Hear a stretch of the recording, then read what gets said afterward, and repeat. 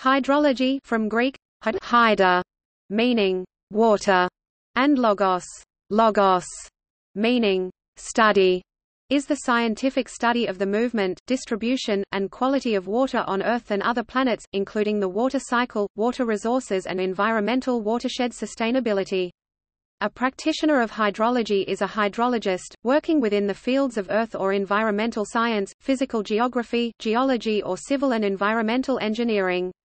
Using various analytical methods and scientific techniques, they collect and analyze data to help solve water-related problems such as environmental preservation, natural disasters, and water management. Hydrology subdivides into surface water hydrology, groundwater hydrology, hydrogeology, and marine hydrology.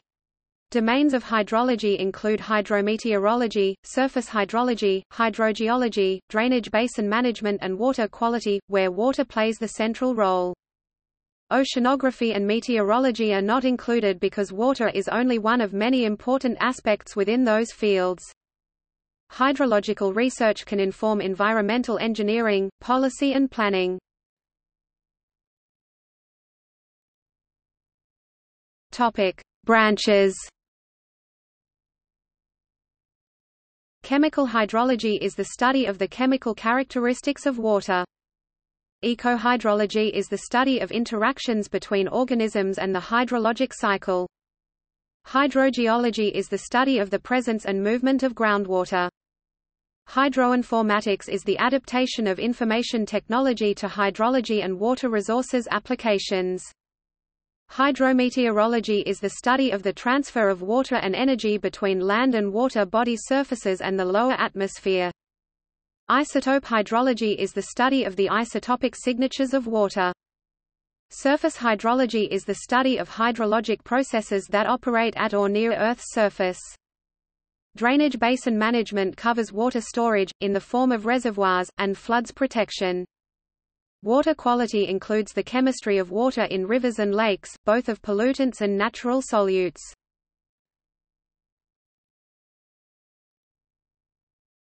Topic: Applications. Calculation of rainfall. Calculating surface runoff and precipitation. Determining the water balance of a region. Determining the agricultural water balance. Designing riparian restoration projects. Mitigating and predicting flood, landslide and drought risk. Real-time flood forecasting and flood warning. Designing irrigation schemes and managing agricultural productivity. Part of the hazard module in catastrophe modeling. Providing drinking water. Designing dams for water supply or hydroelectric power generation. Designing bridges. Designing sewers and urban drainage system. Analyzing the impacts of antecedent moisture on sanitary sewer systems. Predicting geomorphologic changes, such as erosion or sedimentation. Assessing the impacts of natural and anthropogenic environmental change on water resources. Assessing contaminant transport risk and establishing environmental policy guidelines. Estimating the water resource potential of river basins.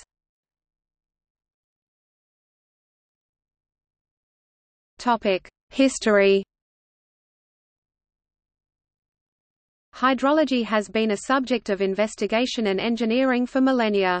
For example, about 4000 BC the Nile was dammed to improve agricultural productivity of previously barren lands. Mesopotamian towns were protected from flooding with high earthen walls. Aqueducts were built by the Greeks and ancient Romans, while the history of China shows they built irrigation and flood control works. The ancient Sinhalese used hydrology to build complex irrigation works in Sri Lanka, also known for invention of the valve pit which allowed construction of large reservoirs, anacuts and canals which still function. Marcus Vitruvius, in the 1st century BC, described a philosophical theory of the hydrologic cycle, in which precipitation falling in the mountains infiltrated the Earth's surface and led to streams and springs in the lowlands. With adoption of a more scientific approach, Leonardo da Vinci and Bernard Palissy independently reached an accurate representation of the hydrologic cycle. It was not until the 17th century that hydrologic variables began to be quantified. Pioneers of the modern science of hydrology include Pierre Perrot, Edme Marriott and Edmund Halley.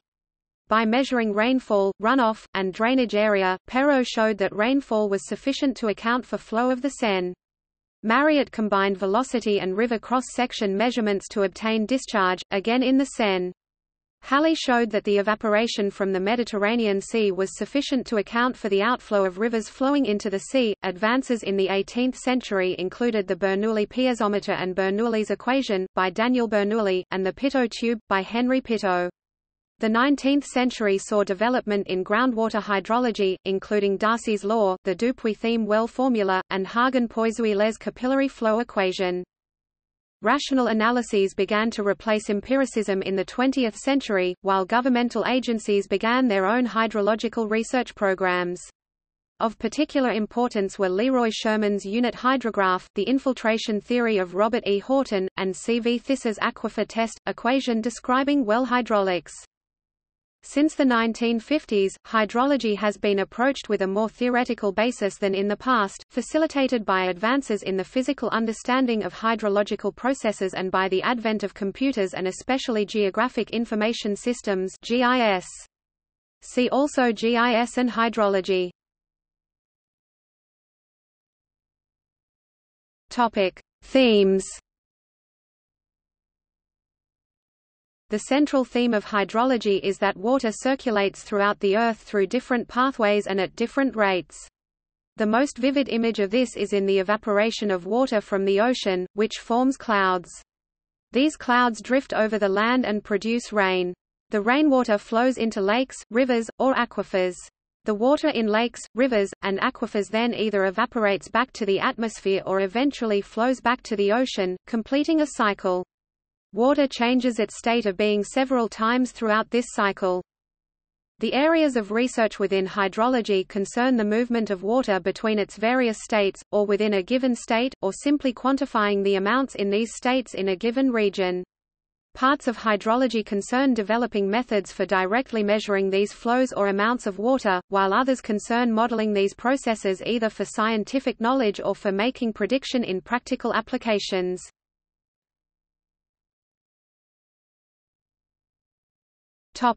Groundwater. Groundwater is water beneath Earth's surface, often pumped for drinking water. Groundwater hydrogeology considers quantifying groundwater flow and solute transport. Problems in describing the saturated zone include the characterization of aquifers in terms of flow direction, groundwater pressure and, by inference, groundwater depth. See aquifer test. Measurements here can be made using a piezometer. Aquifers are also described in terms of hydraulic conductivity, storativity and transmissivity. There are a number of geophysical methods for characterizing aquifers. There are also problems in characterizing the Vardose zone, unsaturated zone.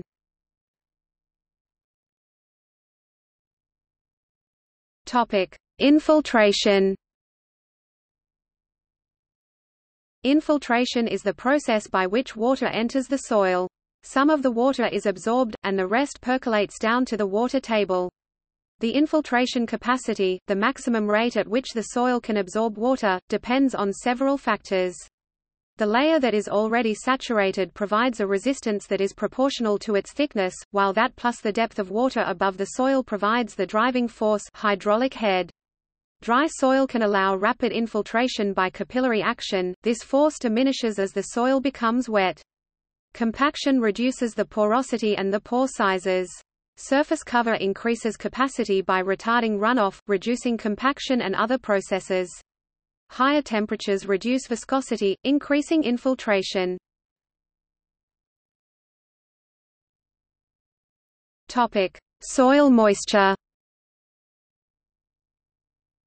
Soil moisture can be measured in various ways, by capacitance probe, time domain reflectometer or tensiometer.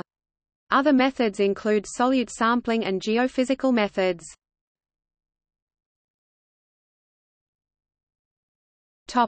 Surface water flow. Hydrology considers quantifying surface water flow and solute transport, although the treatment of flows in large rivers is sometimes considered as a distinct topic of hydraulics or hydrodynamics. Surface water flow can include flow both in recognizable river channels and otherwise. Methods for measuring flow once water has reached a river include the stream gauge, see discharge, and tracer techniques. Other topics include chemical transport as part of surface water, sediment transport and erosion. One of the important areas of hydrology is the interchange between rivers and aquifers. Groundwater, surface water interactions in streams and aquifers can be complex, and the direction of net water flux into surface water or into the aquifer may vary spatially along a stream channel and over time at any particular location, depending on the relationship between stream stage and groundwater levels.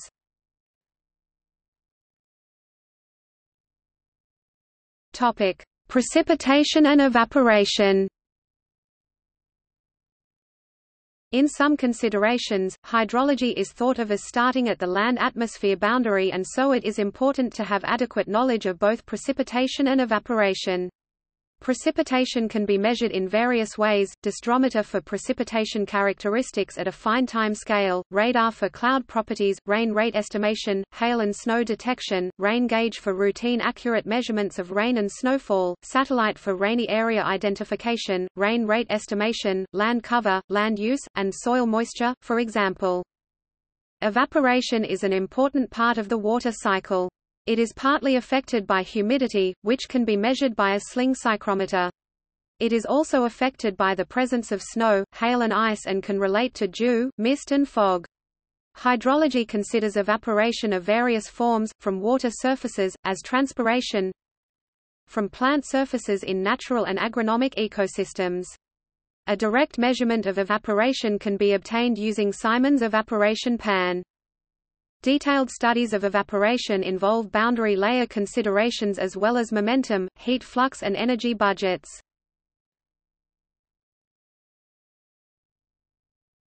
Topic: Remote sensing.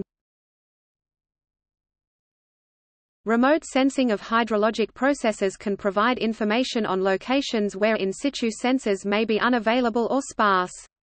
It also enables observations over large spatial extents.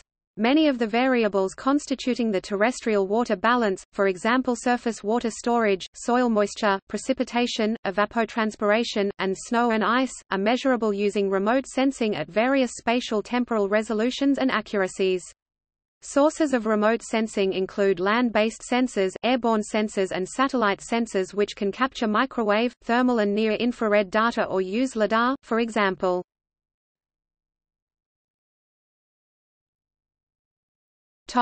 Water quality. In hydrology, studies of water quality concern organic and inorganic compounds, and both dissolved and sediment material. In addition, water quality is affected by the interaction of dissolved oxygen with organic material and various chemical transformations that may take place. Measurements of water quality may involve either in situ methods, in which analyses take place on-site, often automatically, and laboratory-based analyses, and may include microbiological analysis.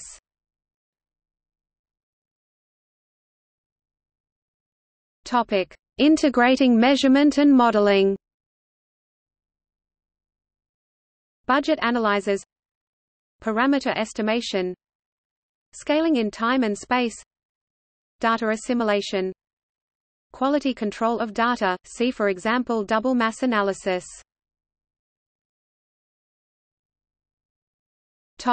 Prediction.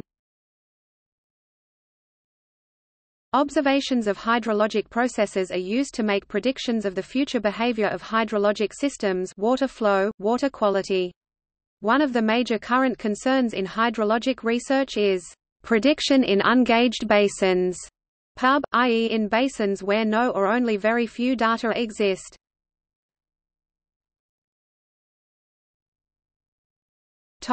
Statistical hydrology.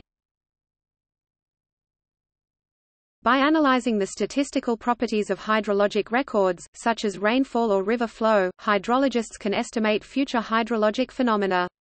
When making assessments of how often relatively rare events will occur, analyses are made in terms of the return period of such events. Other quantities of interest include the average flow in a river, in a year or by season. These estimates are important for engineers and economists so that proper risk analysis can be performed to influence investment decisions in future infrastructure and to determine the yield reliability characteristics of water supply systems. Statistical information is utilized to formulate operating rules for large dams forming part of systems which include agricultural, industrial and residential demands.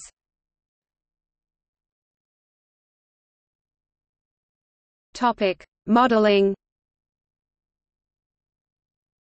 Hydrological models are simplified, conceptual representations of a part of the hydrologic cycle. They are primarily used for hydrological prediction and for understanding hydrological processes, within the general field of scientific modeling. Two major types of hydrological models can be distinguished. Models based on data. These models are black box systems, using mathematical and statistical concepts to link a certain input, for instance rainfall, to the model output, for instance runoff. Commonly used techniques are regression, transfer functions, and system identification. The simplest of these models may be linear models, but it is common to deploy nonlinear components to represent some general aspects of a catchment's response without going deeply into the real physical processes involved. An example of such an aspect is the well-known behavior that a catchment will respond much more quickly and strongly when it is already wet than when it is dry. Models based on process descriptions. These models try to represent the physical processes observed in the real world. Typically, such models contain representations of surface runoff, subsurface flow, evapotranspiration, and channel flow, but they can be far more complicated. These models are known as deterministic hydrology models. Deterministic hydrology models can be subdivided into single event models and continuous simulation models. Recent research in hydrological modeling tries to have a more global approach to the understanding of the behavior of hydrologic systems to make better predictions and to face the major challenges in water resources management.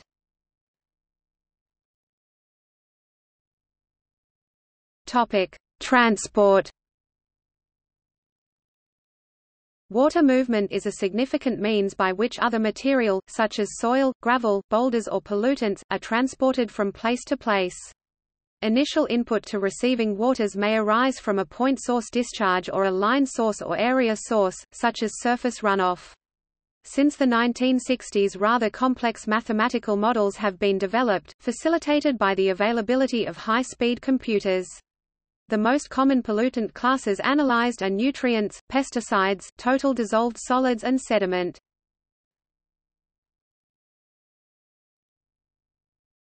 Topic: Organizations.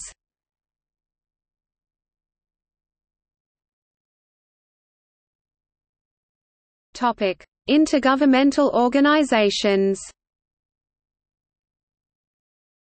International Hydrological Program (IHP).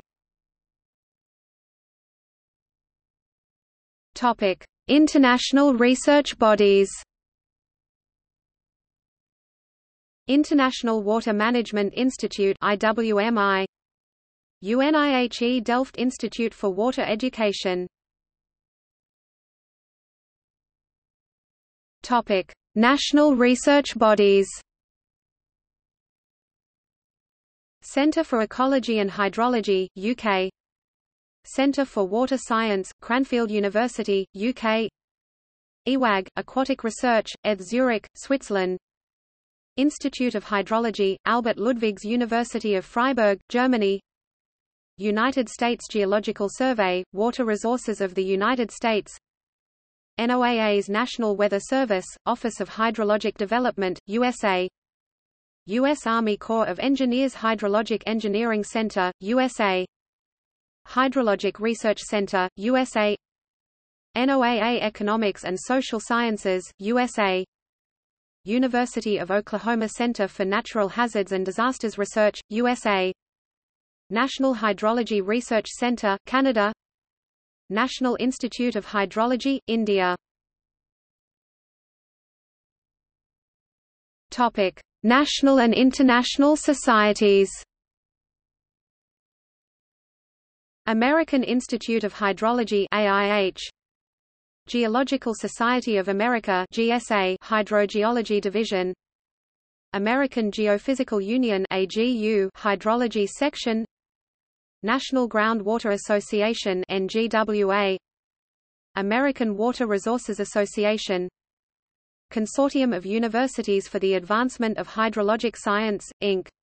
CUAHSI, International Association of Hydrological Sciences (IAHS), Statistics in Hydrology Working Group subgroup of IAHS, German Hydrological Society (DHG), Deutsche Hydrologische Gesellschaft, Italian Hydrological Society SIIHS, http://www.cihs.it, Nordic Association for Hydrology, British Hydrological Society, Russian Geographical Society Moscow Center Hydrology Commission, International Association for Environmental Hydrology, International Association of Hydrogeologists, Society of Hydrologists and Meteorologists, Nepal.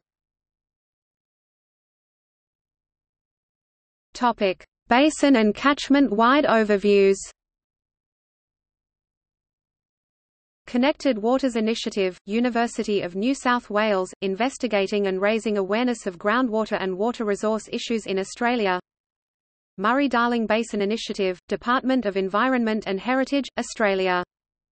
Topic: Research journals. Hydrological Processes, ISSN 1099-1085, electronic 0885-6087, paper, John Wiley & Sons. Hydrology Research, ISSN 0029-1277, IWA Publishing, formerly Nordic Hydrology, Journal of Hydroinformatics, ISSN 1464-7141, IWA Publishing, Journal of Hydrologic Engineering, ISSN 0733-9496. ASCE Publication, Journal of Hydrology. Water Research, Water Resources Research. Hydrological Sciences Journal, Journal of the International Association of Hydrological Sciences IAHS, ISSN 0262-6667, print, ISSN 2150-3435, online.